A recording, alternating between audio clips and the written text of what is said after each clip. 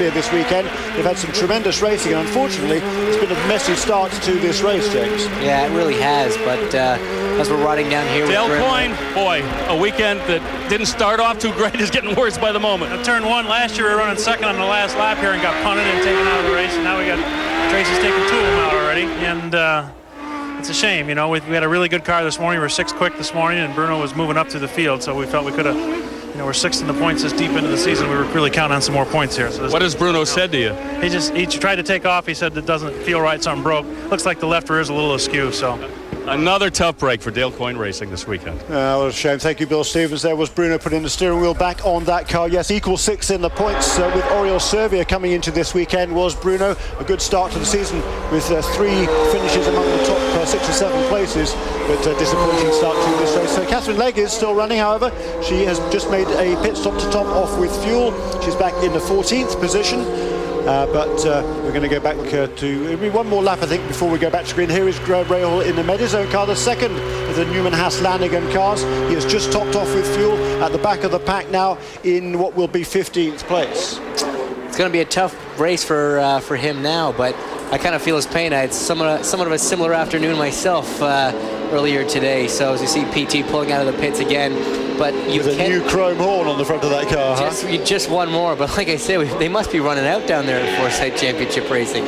Yeah, the good news is, of course, a brand new DP01 chassis this year. There weren't many spares for the first few races. Nowadays, panels, the guys at Land Motorsports Technology have been working really hard. The teams are certainly well equipped now, and Carl Haas Auto that supplies the bits. They've got plenty of parts, but Forsyth Championship Racing is getting through them this weekend. The temperature there, 83 degrees Fahrenheit today. It's a good bit warmer than it has been the rest of the weekend, and it's going to be interesting to see how that plays into the strategies and perhaps the aerodynamic setups on these cars, because warmer temperatures and certainly more humidity today does tend to affect the aerodynamic balance of these cars, particularly through these very quick corners, James. Well, exactly. Most of the corners here are 4th gear, about 120 miles an hour for these cars, and they do generate a lot of downforce. And as the temperature of the air gets more, you actually lose grip. And with the DP01, I'm not actually sure whether it affects the balance of the car, meaning how much relative grip front to rear. So obviously that's going to have an effect. And then, of course, as the track warms up, you're going to have an effect on the tires. The tires start to overheat a bit, maybe get a bit greasy. So we are heading back to the line for a restart here in Portland. Sebastian Bourdais will lead them with 10 laps in the books. Well, our 45-minute race here in Cleveland, and here comes the green flag one more time, and once again it is Sebastian Bourdais who makes a great restart, and he pulls out immediately 5 or 6 car lengths over Willpower. There is Justin Wilson looking to the inside of Robert Dornbos. That is the battle for 4th and 5th places. Justin Wilson, he qualified back in the 8th position, but he's made a great charge in the early stages of this race. But here comes Dornbos again, looking to the inside in turn 3. This is exactly what happened between himself and Graham Rahal, but a half a dozen laps to go. This time Wilson sees him coming and lets him go. Probably a wise move. Probably a wise move, especially considering Robert still has to serve his stop-and-go penalty, I believe. I don't think he's had his drive-through yet. Sorry, not stop-and-go. It'll be a drive-through. So there's no point Justin going wheel-to-wheel with him, A, this early in the race, and B, knowing that he's going to have to pit probably this lap anyway. So Justin Wilson's going to be moving up a spot now. He will be back into the 4th position, which from his 8th grid spot will be a great move for him in the first 11 laps. Yes, it will indeed, and certainly heads-up driving, as we can see Dornbos pulling off to the left of the road, the right of our screen. You'll see a flash of the black car, will you? Actually, not quite, but he is serving now his drive-through penalty. That will drop into the back of the pack. There we are, 11 laps completed now by Sebastian Bourdais. He has set the fastest lap of the race, just over 1 minute, 1 minute point 234. That lap was a 1 minute point 4. Here's Dornbos making his drive-through penalty. 50 miles an hour all the way down the pit lane, and then he will rejoin. He'll probably lose about 32 seconds, we reckon, in making a drive-through penalty on this racetrack, and that will put him more than a half a lap behind. It's going to be tough to come back from that, but at Cleveland there is a bit of a propensity for yellow flags, so he might get a lucky caution in the near future, which would bring him back to the tail end of the field, which would really help him in his quest to kind of move forward. There's an interesting battle right here now between Alex Tagliani and Dan Clark. They are fighting for 5th place, and Dan was very close to Alex at that restart, and he is still following him him right now. So a little tussle going on there in the midfield. Isn't it just? I'm just talking briefly about cautions. There were 9 caution periods last year. We certainly don't have hope we don't have anything near that.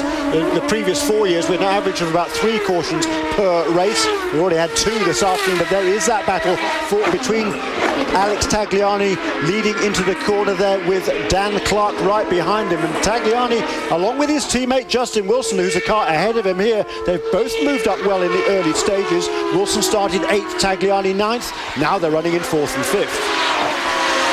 Heading now through turn 3 into turn 4. It's all about compromise through these sections. There's such quick corners, surface changes in the middle. It's a very difficult track to get a setup for, a very difficult track to get a really consistent lap on. So Alex Tagliani now, a little bit of pressure on him, but he's doing a good job for the R Sports team. Of course, you said Jeremy, his teammate Justin Wilson right in front of him. They're doing very well. Dan Clark has had a very rough start to this season, and I know that he'd really enjoy a good, solid result here. Obviously, his teammate has had some success as we ride on board with Will Power. Yeah. Dan Clark had a good result last time out in Portland. A lot of people thought he was lucky to avoid a penalty for pushing Graham Rahal on the road. But let's have a look on board with Will Power. Let's just watch him a little bit on this lap of the Burke Lakefront Airport. And then James will have you comment on how the car seems to be looking at this early stages of this race. Will Power in 2nd place.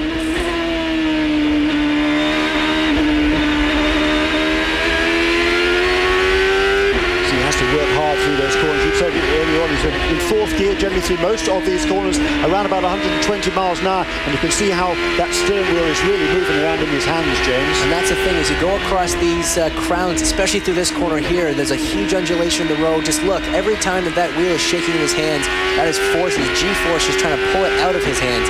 At 120 miles an hour, this DP01 chassis will generate a lot of downforce, a lot of grip, and that makes the steering very heavy as we go through this quick chicane at the end of the lap, heading now onto the front straight. Very bumpy section there as well, but Will seems to have a very well-balanced race car right now, and he's doing a very good job. It's just a little under 2 seconds now behind Sebastian Bourdais. He was actually a bit quicker on that lap, so although Sebastian's quick, Will is not letting him run away with this one. No, that was the fastest lap of the race as we were on board with Will Power, and it's very flat here. You can see some marker cones there on both sides of the track, but it's very flat and featureless and difficult to pick out your turn-in points, isn't it? There's very few reference points at this track because it is so flat and it is so wide. I mean, I remember the first time I ever took a car out onto the streets here, onto the airport here, you got lost. You just didn't know which way it went because of just so much room. But then you get up to speed and it never seems like there's enough, especially through this corner. There's the one wall that you can really hit. I know PT found it a few times last year throughout the course of the weekend, as you do. And like I said, this is one of the trickiest corners here. It's a low grip. They've resurfaced it. It's very low grip through there, and it's very bumpy on the exit, but it's still wicked quick.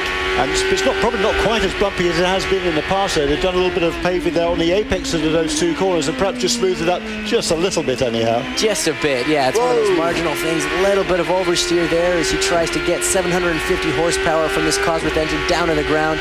He's on the black sidewall Bridgestone tires, a slightly harder compound, maybe not giving him quite as much grip as he tries to get on the power. And it's interesting this weekend, there doesn't seem to be much difference in time between the red sidewall tires, the option tires, and the standard black sidewall tires. It's the red tyre they're using this weekend. It's the first time they've brought that tyre to Cleveland. It is, however, the same red tyre that they used, well, actually it's the same black tyre, I believe, from last week, 2 weeks ago in Portland. But the first time that particular tyre has been brought to this racetrack, and most of the guys through practice and qualifying were finding that the black tyres are almost as quick as the reds. Very little difference between those two tyres. In fact, some drivers were quicker on the blacks.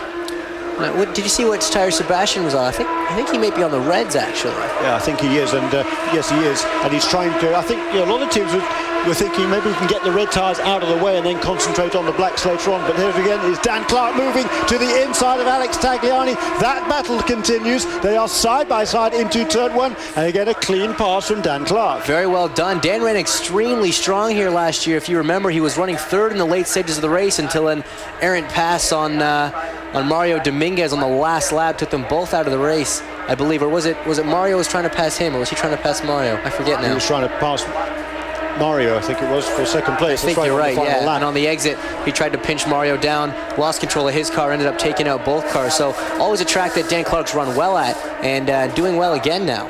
And the last time around it was again Will Power that was a little bit quicker than Sebastian Bourdais, a new fastest lap of the race at 58.719. That compares to the pole time of 56.363. There again, almost identical time that time by Sebastian Bourdais at 58.726. A couple of tenths quicker he was than Will Power on that lap. And everybody else is down in the 59s or the 60s, aside from Robert Dornbos, who did a 58.9 that time around. Robert Dornbos, he was complaining about that penalty. He said he thought it was a legitimate pass and he should have been penalised, and it's ruined our race. That's what he's been saying over the radio. But we disagree, do we not, James? Absolutely.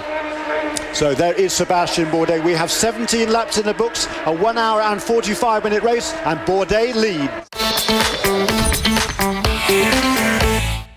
Power.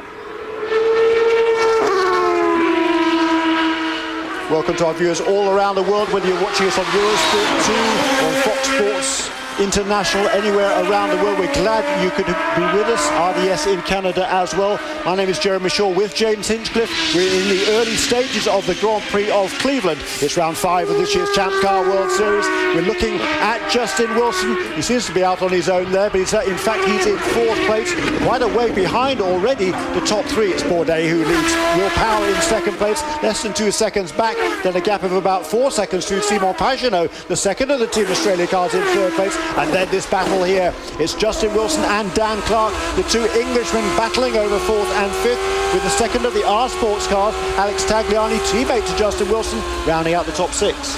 And you can see now, this is the problem that Cleveland presents. Dan Clark managed to catch right up to Justin Wilson. There was about a 2-second gap there, and he caught that up in almost 2 laps as we look at a nice little train going on here. But through these fast corners at Cleveland, the wings on these cars, they'll lose downforce in the turbulent air behind another car. And once you get within about a second of another car, you start to lose grip, and it's tough to make that last pass, as we see. Is it Paul Tracy looking down the inside?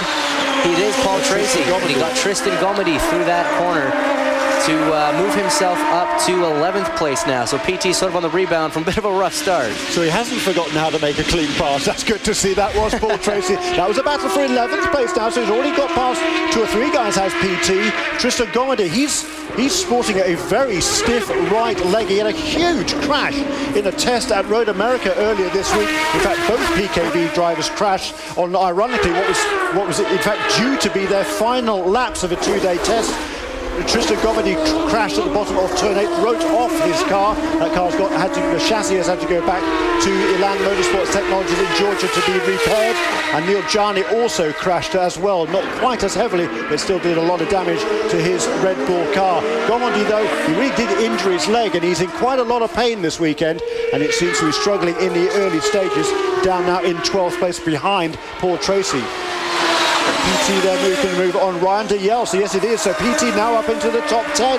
He just passed Ryan Dalziel, the Scotsman. He's doing a good job in the second of the Pacific Coast Motorsports cars. His teammate Alex Figge already out of the race after just 3 laps into the event. Figge was out, but Dalziel is picking up the cudgels and doing a very nice job. That's right. Figge went out with gearbox problems early, crushing for him after a really good qualifying performance, but now it's Ryan Dalziel running inside the top 10, or I guess he's just lost 10th position, sorry, to Paul Tracy. But now Paul has a little bit of breathing room. Let's see if he can lay down some quick laps and catch up to the group in front of him.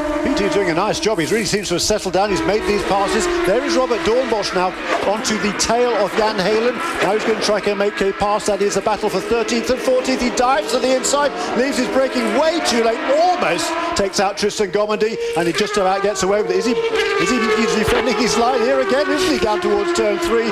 I think there's going to be another penalty coming his way. Well, they're certainly going to be reviewing that, because that was not the, I mean, I would say right there he did once again deviate from the racing line, but because the track is so wide here at Cleveland, Champ Car might let him get away with that, but it's speculative right now. Just the fact you can see that plume of dust coming off the rear tires from that car shows that he's off the racing line, and I think Tony Cotman in race control is going to be certainly, as you say, James Hinchcliffe, reviewing that, and maybe there will be another penalty. Dornbos reckons his race already has been ruined by, he reckons, the officials. I think we disagree agree firmly with him on that score, and now he's perhaps brought it upon himself again. That wasn't even close. I mean, that wasn't even. There was no judgment there at all. That was 100% guilty as charged. So he'll. You know what? I wouldn't be surprised if Chenkar. Okay, here we go. This is Justin Wilson just putting a wheel up getting by Justin Wilson. That was why he got the run there, because Justin just strayed a wheel onto the exit of turn 1, and Dan Clark just jams it in there into turn 3.